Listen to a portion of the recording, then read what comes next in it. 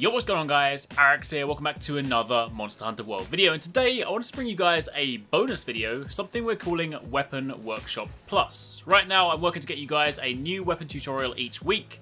They take quite a long time to make, so that's really the fastest I can work. However, in between that, I wanted to bring you guys a little bonus episode. Following on from my Charge Blade and Bow tutorials, there were a couple of additional things I've discovered since then. Some of it was discovered through playing with the weapon even more, and some stuff came from you guys in the comments. Obviously, it's not possible to go back and edit the existing tutorials, so that is where Weapon Workshop Plus comes in. In between those tutorials, if there are any additional discoveries, extra things I think you guys would like to know about, be that advanced tips or just things I forgot to mention, then I'll drop one of these to share that additional information.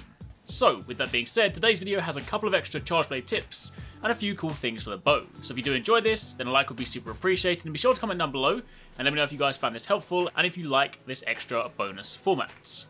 Now, let's kick things off with the Charge Blade. First up, the sliding slash. If you saw my weapon tutorial, then you'll know that following an attack, you can input a direction and press circle to perform a sliding slash. This is good for repositioning or dodging an incoming attack, but something I didn't really convey properly in my original tutorial is that it's also an incredibly useful tool to set up the appropriate distance for a super amped element discharge. You should all be familiar with this move, most easily done from the shield thrust shortcut. It's one of your main damage dealers, and if you're using an impact type file, it also has great KO potential, but it also swings quite wide, so if you're too close, you'll completely miss with the follow-up shockwave. Well, enter the sliding slash. Assuming you're in combat, building files, and the monster goes down, your next move would be to go in for the super amped element discharge. But instead of running backwards and gauging the distance that way, if you press triangle, following the file store instead of holding it, you'll perform a quick vertical slice. This move is purely here so we can trigger the sliding slash since it needs to follow an attack. Following that, if you pull back and press circle, you'll slide backwards, and from there you can then go into the super shortcut. And that should put you just about the right distance away to successfully land the attack. In some cases, if you are super close to the monster, it might still be a tiny bit close, but in the middle of combat, when your windows are limited, then this is an incredibly quick way to get in position and pull off the attack, knowing that you're going to land it correctly for good damage. So to recap, when you see your opening, following the file charge, perform a quick attack, which is most easily done by pressing triangle, slide backwards, and go into your super amped element discharge. On top of that, the only other thing is just a super quick clarification. Contrary to what I said in my original tutorial, you don't actually need full files to charge your sword, you only need a charged shield. I still stand by what I said though, that it's more efficient to do both at the same time, so instead of charging your shield, charging your sword, and then storing your files, you might as well store files and charge the sword back to back. But should the situation present itself that you want a charged sword, say you are bouncing and you need that natural mind's eye, then you can charge it provided your shield is charged. Now, that's it for the Charge Blade, so now let's move over to the bow. Just three quick things I want to cover here. First up, the charging sidestep. I mentioned in the tutorial that this can be used to charge up your shots, and it's also a great way to reposition or dodge incoming attacks, and that still holds true. However, there's one additional thing you can do with this move that is incredibly useful, especially in situations where you're forced to move.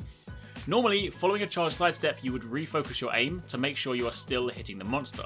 However, if you don't touch the right analog stick at all, then following a charge sidestep, your next shot will automatically fire at the previous location.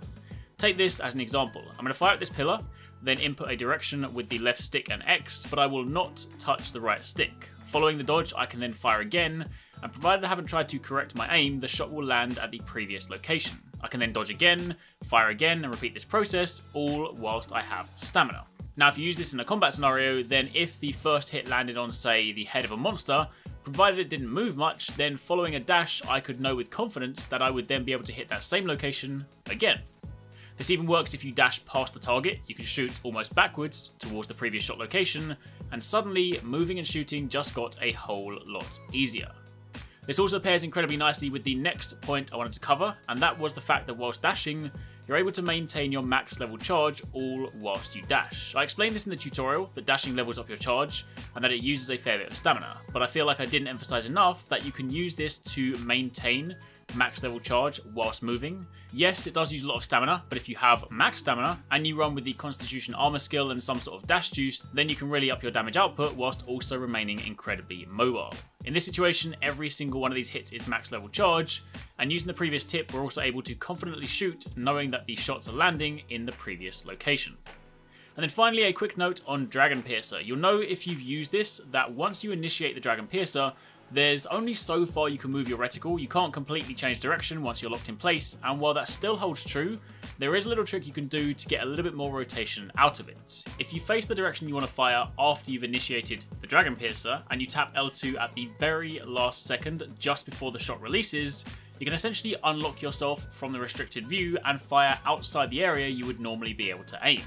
This will take some practice to perfect, but literally tap L2 just before the shot releases, and you can even pull a full 180 and fire behind you. This is obviously incredibly useful, knowing that the Dragon Piercer locks you in place and sometimes the monster moves. So hit up the training room, learn your timing, and take advantage of this. Also, as one final passing note, again something I didn't really call out too clearly in my last tutorial, but it's in the name, Dragon Piercer, it is a piercing attack. So if you want to get the most out of this shot, then the best way to use it is to try and fire it down the entire length of the monster. In other words, fire from the head all the way through the tail, or if you're on the other side, tail all the way through the head. Admittedly, this isn't always possible. Sometimes your positioning might not be right and you might just want to get the shot in anyway, and that's fair enough. But if you are in a position where, say, the monster is trapped or sleeping, and you do have a little bit more time, then shooting down the entire length of the monster will hit multiple times and of course allow you to get the most out of this shot.